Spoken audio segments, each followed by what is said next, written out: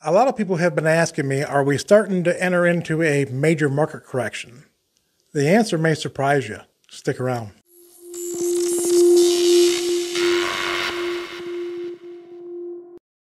Hey everybody, welcome back. Brad Myers here again, 20-year home inspector turned real estate agent with Harmony Realty Group right here in Fulton County, Ohio. On this channel, I like to bring useful information to home buyers and sellers in and around Fulton County. Okay, so the quick answer is no, we're not entering into any major correction.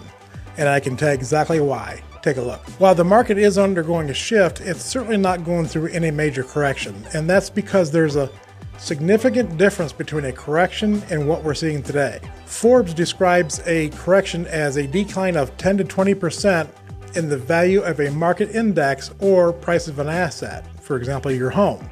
But home prices aren't really falling, they're just rising at a slower pace.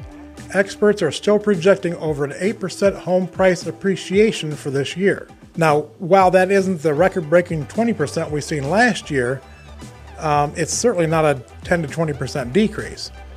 So don't let the headlines fool you. We are still very much in a seller's market. And keep in mind, too, that headlines do more to terrify than they do to clarify about what's really happening in the market. If they can't back up what they're telling you with, facts and data, then it's just a bunch of noise. Now, this is all great news for buyers because you guys have more than 45 seconds to write an offer on a damn house.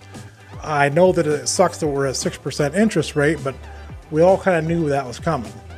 I just don't think anybody knew it was going to get here by June. But that's for a different video.